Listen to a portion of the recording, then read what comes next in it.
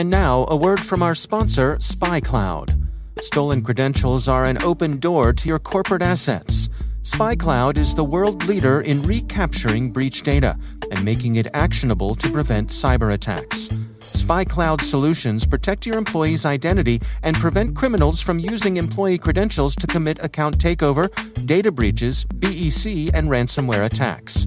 Visit spycloud.com/cyberwire to check your breach exposure now and see how global businesses are using SpyCloud to negate the value of their employees' stolen data.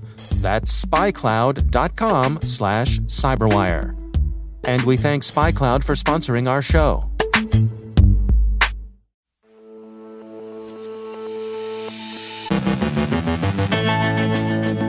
Denial of service at a German election agency as federal prosecutors investigate GhostWriter. More nation-states get into election meddling. South Africa works to recover from a ransomware attack against government networks.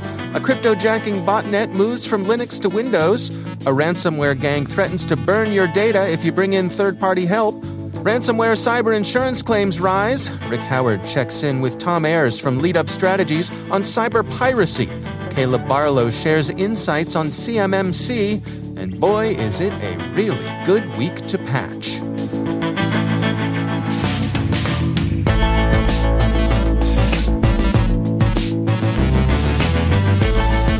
From the CyberWire studios at Data Tribe, I'm Dave Bittner with your CyberWire summary for Thursday, September 16th, 2021.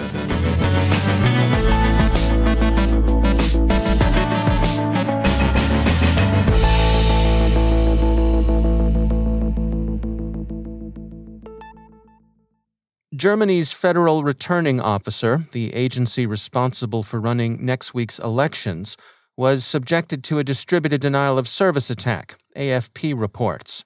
The incident occurred as federal prosecutors continue their investigation into a cyber espionage campaign against the Bundestag and other targets. The incident was brief and of minor effect, but it contributes to concerns about the security of the elections scheduled for the 26th of September. The incursions into Bundestag networks, and the parliamentary email accounts in particular, have been traced to Russian intelligence services, and they're believed to be contributions to a broader campaign intended to disrupt or influence elections. While Russian operators have been most often associated with election influence and interference, especially in that part of the popular mind that pays attention to such things, after all, Fancy Bear and Cozy Bear achieved their Western media fame from their operations during the U.S. 2016 election season. But Russia isn't the only country that's in the business of election meddling. This week's summit, sponsored jointly by AFCEA and the Intelligence and National Security Alliance, included a discussion of election security. Speaking at the conference, U.S. Army General Paul Nakasone, Director NSA and Commander, U.S. Cyber Command, said, as quoted by Signal magazine, "What has changed with influence in regard to the elections, first of all, there is more than one adversary. It began with just the Russians, and now it is the Russians, the Chinese, the Iranians. It is a number of different actors. In terms of 2022, our focus right now is obviously being able to generate the insights of what adversaries are doing and who might be doing that. That focus will move very, very quickly to being able to share that information with a broad range of partners." End quote. The September 6th ransomware incident in South Africa has spread through the networks of the country's Department of Justice and Constitutional Development, according to Bleeping Computer.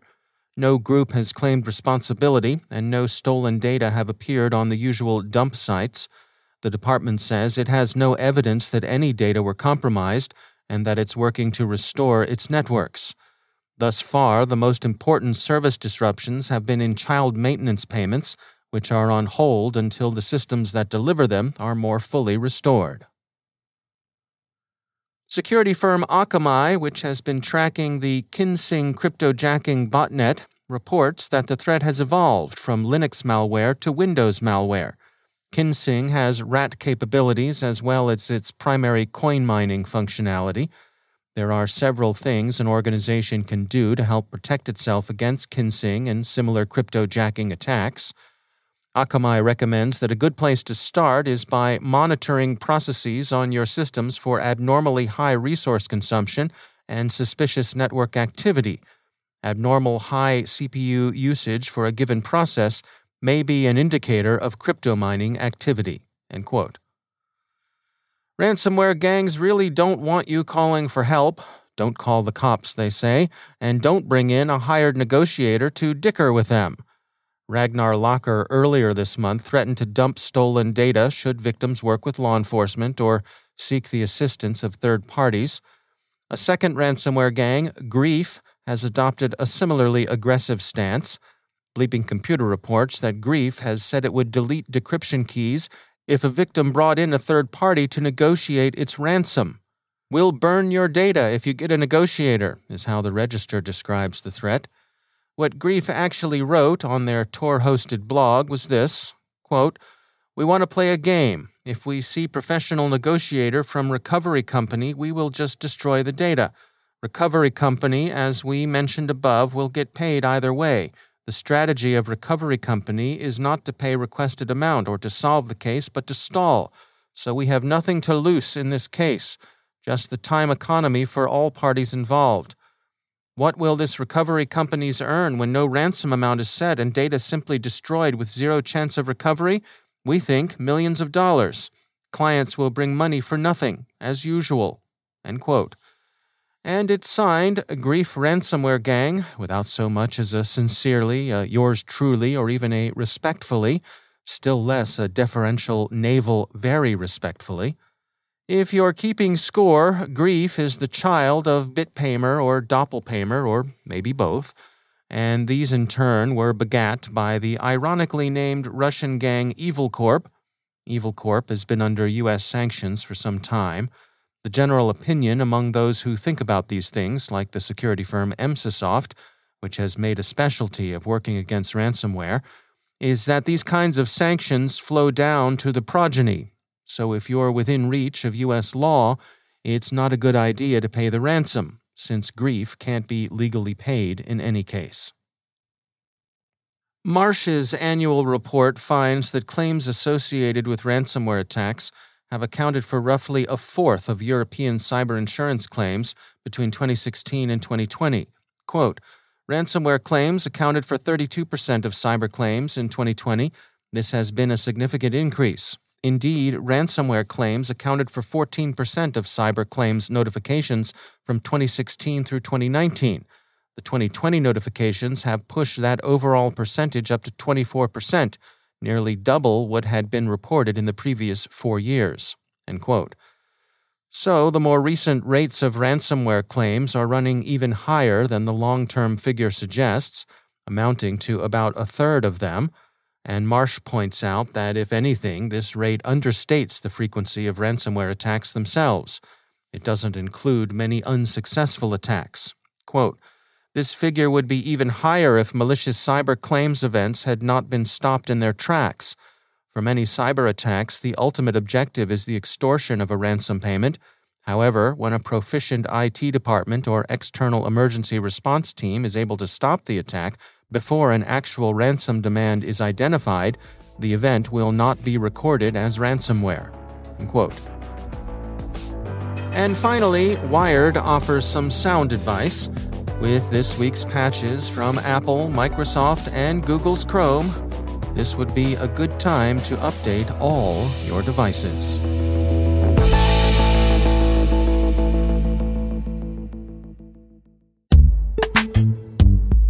And now, a word from our sponsor, ExtraHop, stopping advanced threats with network detection and response. Let's face it, cyber attackers have the advantage. ExtraHop is on a mission to help you take it back. Regain the upper hand with security that can't be undermined, outsmarted, or compromised. With complete visibility from ExtraHop, enterprises can detect malicious behavior, hunt advanced threats, and forensically investigate any incident with confidence. When you don't have to choose between protecting your business and moving it forward, that's security uncompromised. See how it works in the full product demo, free online at extrahop.com/cyber. That's extrahop.com/cyber. And we thank ExtraHop for sponsoring our show.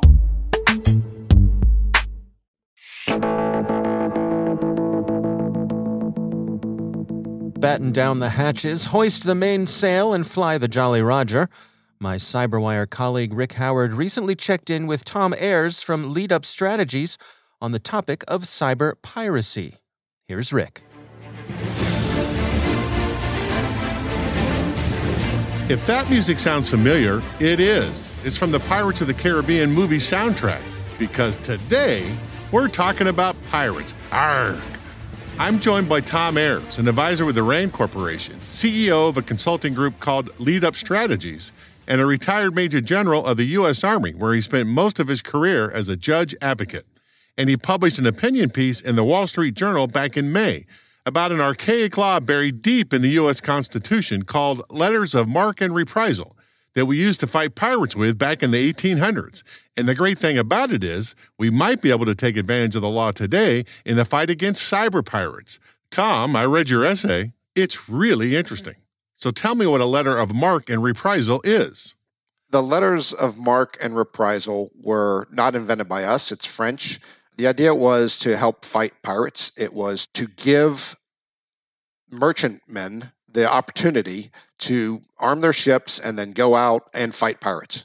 What it really did was it gave them standing in admiralty court. So if they actually sunk a ship or if they took a ship captive, the title of that ship would go over to them. So that was really important. Ships are expensive.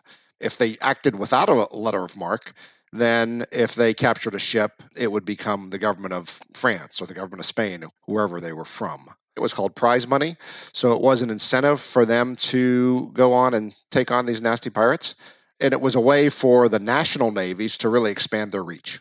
It's in the Constitution. In Congress's power, it specifically says that Congress can grant letters of marque and reprisal. And, our Constitution doesn't have that many words. So when we have some words, I think we ought to take advantage of them. And we haven't taken advantage of this part of the Constitution really since the Barbary Wars in the early 1800s. The idea was our Navy was very small. When we first started issuing letters of marque, we had one ship, really, a 14-gun, the Enterprise. And so they started building the 6 frigates. And with this letter of marque idea, lots of merchantmen started arming their ships, and we expanded the size and the reach of our ability to defend ourselves and take on pirates or the British ships. So it was very important. Also, during World War II, there's some controversy over the Goodyear blimp. It said it had a letter of marque from Congress. It might have been just a phone call because there's nothing really on the books about the letter of marque, but they started hunting for submarines on the West Coast after the attack on Pearl Harbor. So that was, what made me think if it was good enough for the age of flight after the age of sea, why not in the age of cyber? The analogy is not perfect because, in the letter of marque, they had standing in an admiralty court and they were able to get this prize money, take title. Now, I'm not talking about a letter of marque that would allow them to retake data and then keep data, or to take intellectual property that's been stolen by pirates. That's a thought, that's an idea, but that's not what I'm talking about. I'm talking about, as that found an array of incentives to enlist private enterprise in a war, let's look at an array of incentives to enlist private enterprise in this cyber war that we seem to be in these days. Are you saying that we could use these letters of marque to authorize, let's call them volunteer privateers, to take down bad guy cyber infrastructure or maybe bad guy cyber operations? I don't think that'd be the logical first step. That would take some more thought. I think that might be somewhere we need to go in the future. What we see right now is that those who hack against us, they are using safe haven and they're operating out of countries that if we were to strike back, it might be seen as an act of war. So in the original days, letters of marque were used. The pirates were given safe haven in countries like Tunis and Morocco and places like that. And so the same thing, the United States didn't want to get in a war with those countries, but they wanted to be able to attack the pirates that were getting harbor in those safe havens without it being an act of war. So I think that's something worth thinking about, but it's not something I would say would be the first step. As a steadfast romantic myself, I really love this idea. It appeals to the swashbuckling way I'd like to view myself, that we'd actually officially authorize an arm of, let's say, FireEye or the Palo Alto Networks Unit 42 to seek out and destroy bad guy infrastructure like Errol Flynn did in the old 40s movies. And truth be told, the idea of it was one of the reasons I got into security back in the day originally. But when I finally come to my senses and start thinking practically, there is one thing that I've learned in my cybersecurity career, if I've learned anything at all, it's that just because you hit back doesn't mean that the bad guys will give up. Escalation would most certainly happen, and I don't know if I want to see what happens if we get into that situation. I agree with you, Rick, but what if you were, even in the first stages, say you allow somebody, if they're hit from a certain IP address, that you would then allow them to immediately counterpunch on and take out that portal with some kind of bot. So something that would be very limited. And again, I'm not a techie, so I don't know if that's even possible. But I like the idea if you could have a limited response immediately that would counterpunch, that would affect the ability of them to attack us. I knew if I waited around long enough that I could call myself a pirate. How great is that? And it's certainly an out-of-the-box idea. Thanks, Tom, for all of that. That was Tom Ayres, the CEO of Lead Up Strategies, a lawyer and a retired Major General of the U.S. Army. And we will link to his essay in the Wall Street Journal in today's show notes.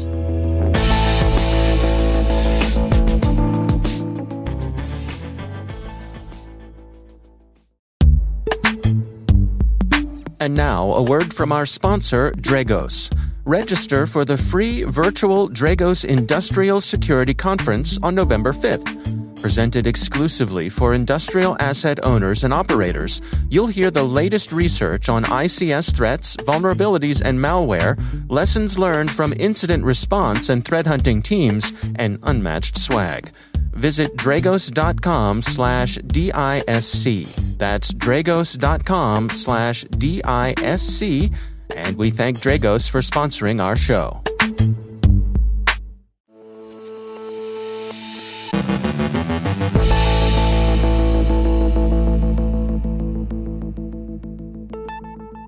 And I'm pleased to be joined once again by Caleb Barlow. He is the CEO at Synergistech. Caleb, a lot of talk about CMMC, and I wanted to check in with you on that. What is it? First of all, what is it? What does it mean? And it's something that you in your world have an intimate relationship with here. So can you give us some tips on how folks should be approaching this? Well, Dave, before we start, we probably need a disclaimer for listeners, right? Okay. This is content for mature cyber environments only. Immature environments may find the following content disturbing. It may result in pounding one's head against the wall, going to one's boss for additional budget, or feeling that one should go out right away and hire a consultant. So listener discretion is advised for this content. Fair enough. So look, all kidding aside, right? CMMC is the US government's response to leveraging its purchasing power to change behavior in the private sector. It stands for the Cybersecurity Maturity Model Certification, or CMMC.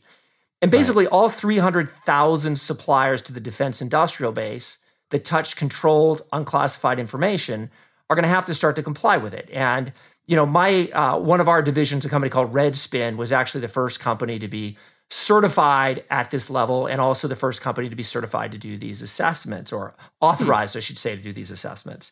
And here's the big thing about it, right? The documentation requirements are quite significant. And, what I want to talk a little bit about today is what you need to think about in this is if you've ever been in like a manufacturing environment where, you needed to comply with ISO 9000, or, you've gone through a Six Sigma process. This is like that for security. And it's all effectively based on the NIST framework as its underpinning. So people are going to be very familiar with it. But it requires a few things like, your documentation needs to describe both your policies and your procedures. Those are two different things. They need to be updated regularly.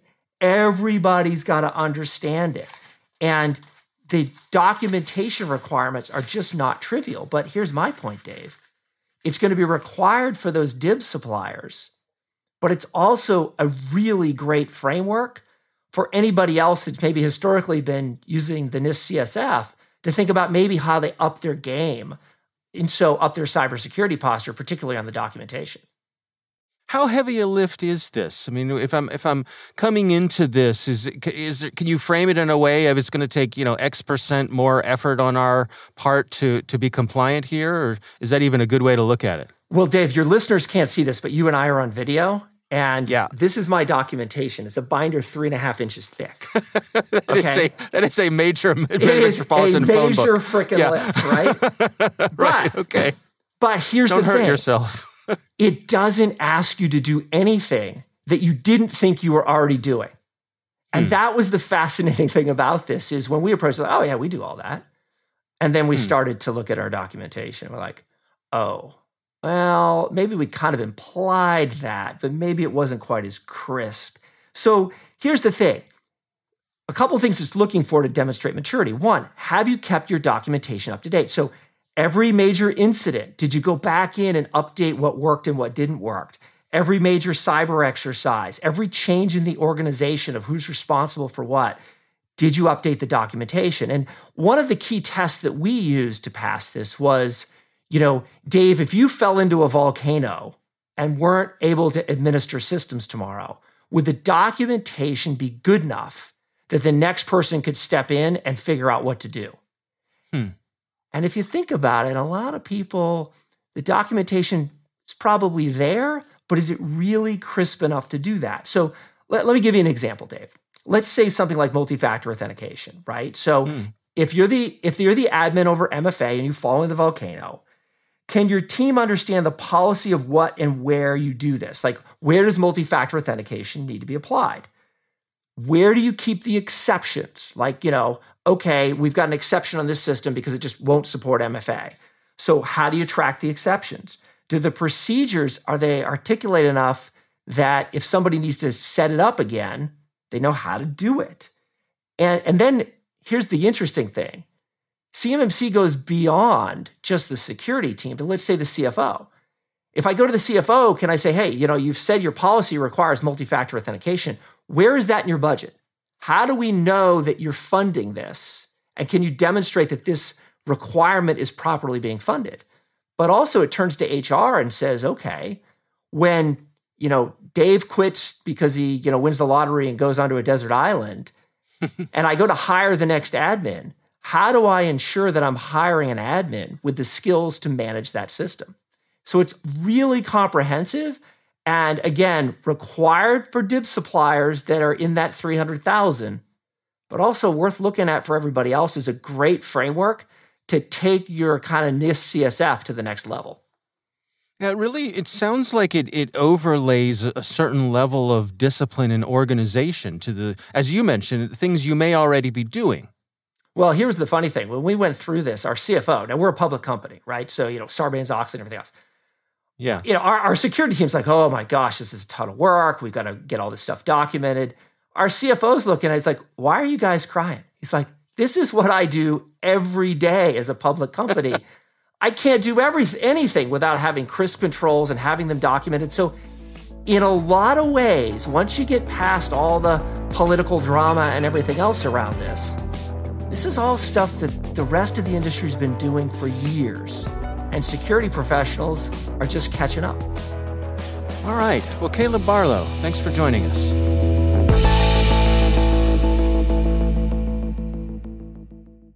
Thanks to all of our sponsors for making the CyberWire possible, especially our supporting sponsor, Sumo Logic. Ready to master your data? Register for Sumo Logic's virtual Illuminate user conference September 28th through the 29th. Learn more at sumologic.com/illuminate.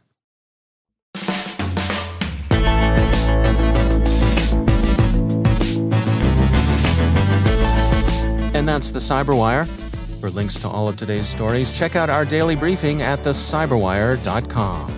The CyberWire podcast is proudly produced in Maryland out of the startup studios of Data Tribe, where they're co-building the next generation of cybersecurity teams and technologies.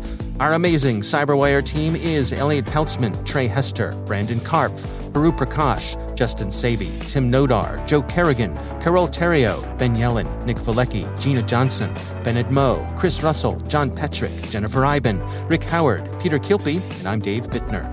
Thanks for listening. We'll see you back here tomorrow.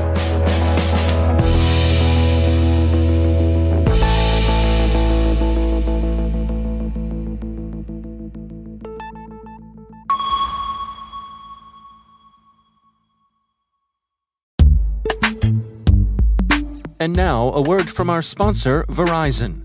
Mitigate the risks and realize the benefits of digital transformation with the help of Verizon, a leader in cybersecurity managed and professional services for nearly 2 decades. From secure cloud computing solutions to advanced detection and response capabilities, Verizon helps secure data, networks, and infrastructure of many of the world's best-known organizations. Their annual Data Breach Investigations Report is considered the gold standard of cybercrime research, and Verizon's leadership in network, wireless, and IoT connectivity makes it uniquely capable of protecting the ever-expanding attack surface. Let Verizon help you optimize your defenses and achieve the maximum return on your security investments. Learn more at verizonenterprise.com/products/security.